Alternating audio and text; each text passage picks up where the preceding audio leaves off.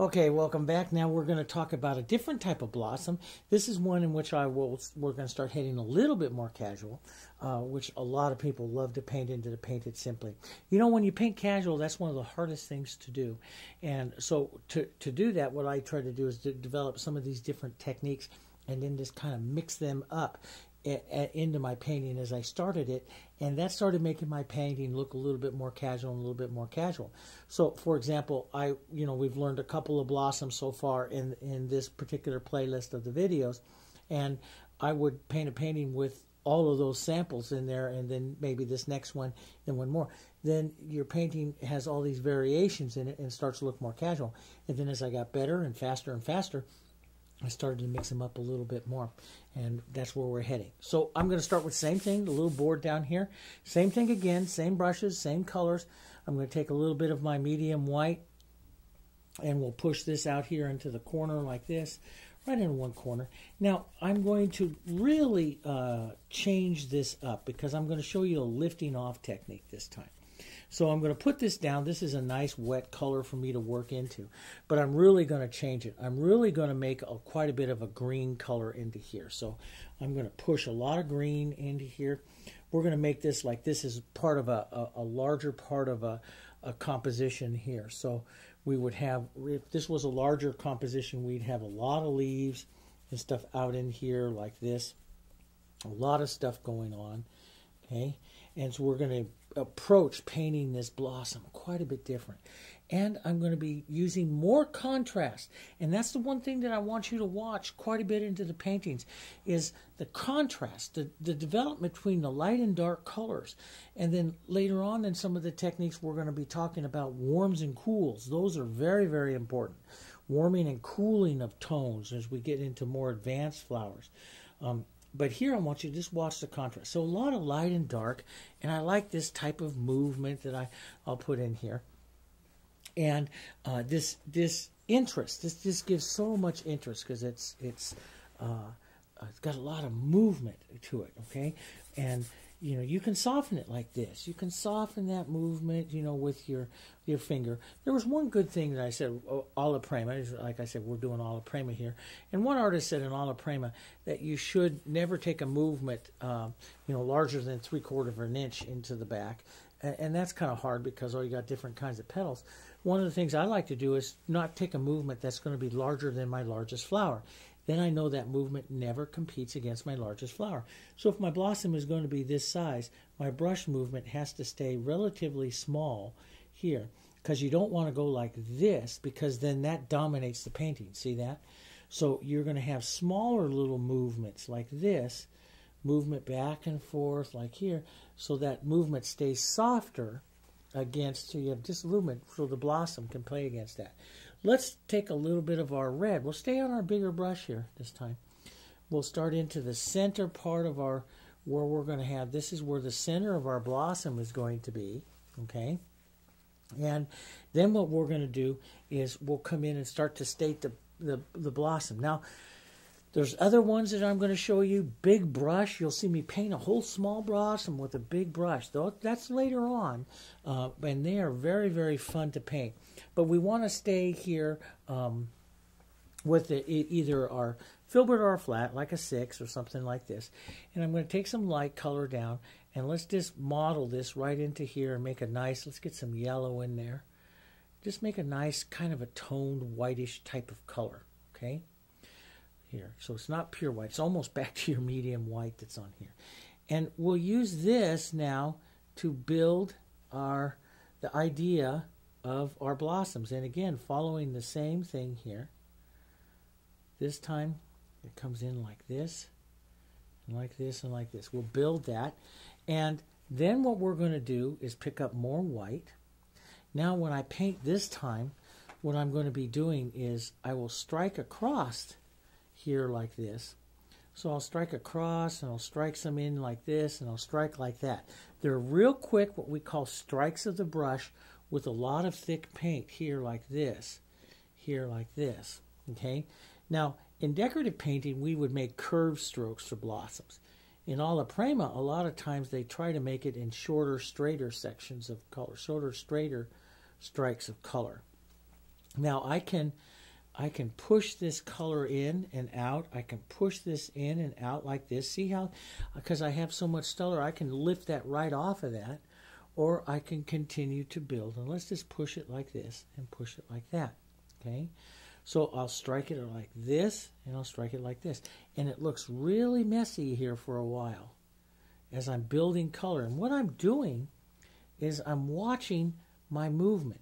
I want to have some of the movement so that it has that feeling of being curved without stroking a curve too much here.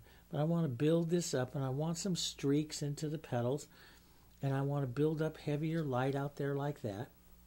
Okay, but I see all this variation. Sometimes I'd say, oh, I want to see a little more yellow in there. Well, let's just strike a little yellow into some of this. Now you have all of this variation into the painting. And what you're going to do is you're just going to tap your brush back down into some of this dark color that's here, and then pinch wipe it so that it pinch, and so it takes off most of the color. And then we do what we call lift off. So see how when I'm lifting off here, I'm going back down to the shadow here. And so what we do is we lift off right up to the edge where I want to leave that edge of the petal this time, just like this. So I lift back, and I'll leave the light edge of the petal this time out like that, just like that, see? So I leave the light. So here I can drop in like this and just lift off some of that light here like that. And you can see I can make the light edges of the petals just like this as well. And I can leave them a little bit wider and more variation. I can leave them a little streaky just by stepping over to the side here a little bit like that and leave them more streaky. So I can lift off like this, and I can leave it streaky like that. Okay, and usually when I do a technique that's like this is just like the beginning of it. I will build it several times. So I'll come back in here and strike some and work. So I'll use the light and push the color on. See, I'm way back here on my brush. I'm very lightly. I will curve maybe a little bit, but I'll push color on and leave that edge out there. But if I feel like I lost a shadow a little bit, I will just lift that back off again and soften that out. So it's a process of building. So I'll come back in here. Let's just lift some of this out like this a bit. Okay, and stroke some down. Curve it just a little bit, or straight lines if you want. And I can lift off that edge here. But I will play back and forth like this and lift off that red right back up there. Tap that through. You can move your finger through. The lifting off technique that I'm showing you here in painting of a blossom is a fantastic technique because it adds so much contrast to interest of the edge, so you can use thick paint and lift off. The secret of it when you're actually doing here is, if I take this white, let's say I put it here on the center, so I take a big thing of white and I lay this right on here. Now that's one thing that's very important. This fusion brush is very, very soft. Okay, so don't go pushing it down really hard or else you blend it. What you want to do is use the softness of the brush and just lay the color right on top like that. So now what I have is actually 2 layers of color, of wet red and then also that white. And so if I take the color that's kind of underneath, put a little bit in my brush and lift like this, I can lift that light color right off. Wipe my brush down, tap into just a little bit of that, and I can lift that right back off of that technique. But what's really nice is, see, I can leave it like that and say, okay, I want to make a little light edge there. I can just lift right off until I have a little bit of an edge right there, just like that. And that takes a little bit of practice to be able to use the brush softly. It's like I say, the technique is not hard. We're not side loading, we're not edging or anything like that. You're putting paint on and lifting paint off. What makes the technique hard is the amount of pressure that you use. Not hard, just to say it's a little more difficult, is the amount of pressure that you use. And I don't use very much pressure. It's like I'm troweling or putting it on and then lifting it off, okay? So I can come back in here when I paint this blossom, and I can model my whites up like this so I can get some different colors. let's get some yellows and stuff like that into that.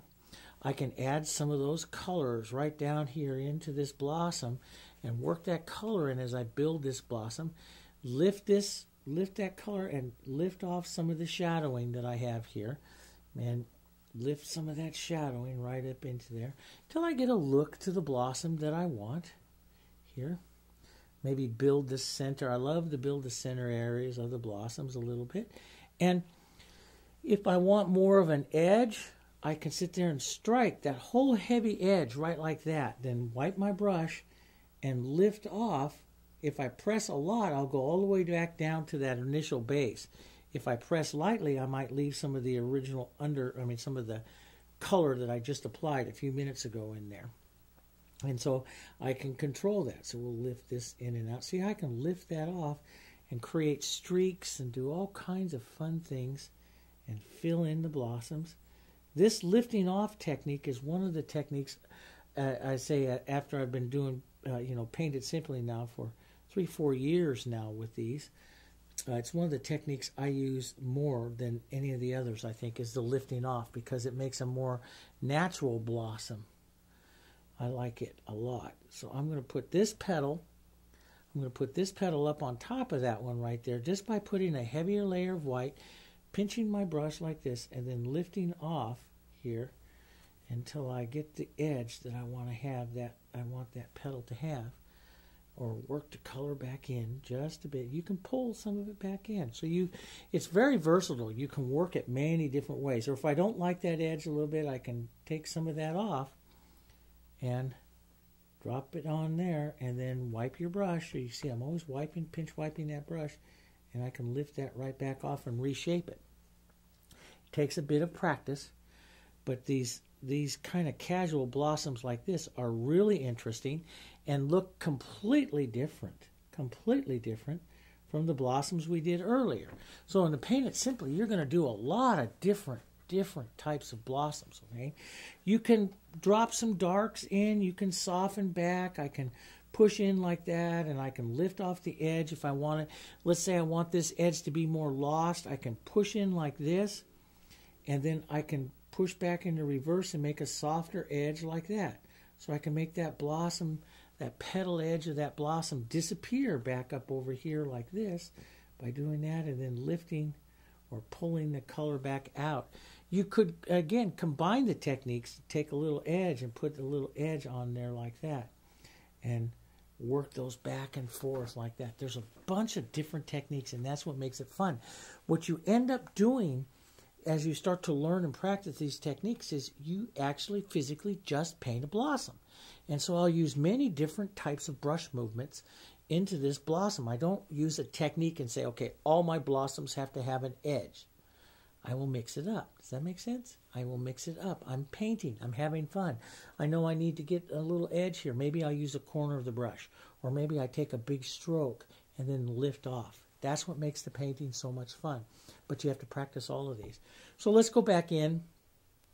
Let's, soften out here a little bit of our let's pull some pretty little red color out like that. A little bit this time into that blossom. Let's deepen our center in there a bit. Let's just work that in and out just a bit. That's kind of pretty little color. Pretty little casual blossom there. And again, let's put in our corner of we'll tone that down, a little green and red violet. Just tap and get that kind of brownish color. And tap into the corner. Start right up here in the center and then just go around. And you can, if you spread out, if you tap and then move out real quick, you get more of a tapped dot type effect. If you keep them close together, the whole center stays closer together. Not as much of a dot, but more of like a nice model-y movement there. That's what I like to have. And I use just that little corner like that, building that little corner out like that. Like again, you can come in and add a little corner of that red violet and drop in a little center like we did on the first one. If you wanted to do that, you can have a little light. You'll see me sometimes grab a little bit of light and put a little more lighter yellow in there with a little white and yellow. Move that around, a little white out on the edge. that blossom, sometimes little darks. You're going to see all different kinds, but I use the corner of the brush this time. Or in the filbert, I'll use the corner also on the filbert, do the same. And it'll look a little bit different. The filbert center will look a little different from these. There's all kinds of centers. I round some up, and some I do this way, but this is just a simple little blossom. And you can look at that. You can take some of that yellow and pull that in and out of your blossom a bit. Here, I like to then take some of the color like that and just add it, little streaks of it into the blossom to start adding a little more interest. And I'll start physically painting it. Like maybe I want to build this up a little bit more right in here. Let's build up this petal here a little bit more. But then, no, that's a little bit too much. So let's just lift out just a bit of my shadow. Lift that out. And let's just lift that out. And let's lift a little bit of that out. So it's a lifting technique. And I will use the lifting technique in all different kinds of stuff. Let me show you this too. I can put on my light color like this. Now, if I wipe my brush and if I lift at a slight little angle, here I will cause the petal to kind of turn up. See how it kind of turns up? So there's all different kinds of ways. Let's just do a regular one here. Not get too advanced yet, Dave. Just lift out a little bit. And that's it. You can lift out that way a little bit. That's what I want to show you.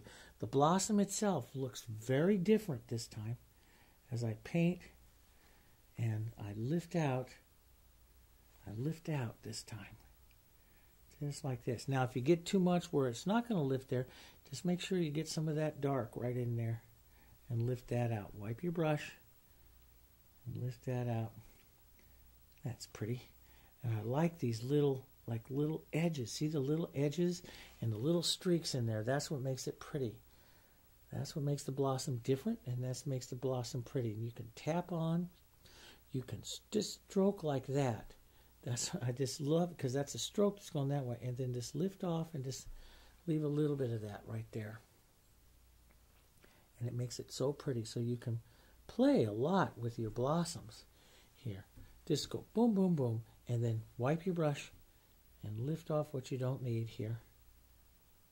But each time I'm touching it, I'm lifting it off. If you don't, you'll pick up white and put it right back in again. Let me show you here. So if I come in here and say, boom, I'll strike this, and now I want to lift some of that off. If I just lift off and then touch again, I'll put white right back into there, okay? So you want to wipe your brush every time that you go lifting off, because see, there's white on my brush. And if I touch it back in there again, I'll make more white back in there. We don't want that. So just lift off like that. That makes pretty little blossoms. Different way. They have more shimmer there. And this is how we paint a little bit more naturalistic. Not realistic, but a little bit more naturalistic to the blossom. Not as much strokey as like the outlining edge and stuff that we'll have. So here's another way to do blossoms. Now we'll go paint a real casual one on the next one, okay? We'll give that a try, okay? So do a couple of these, and we'll try some more casual ones.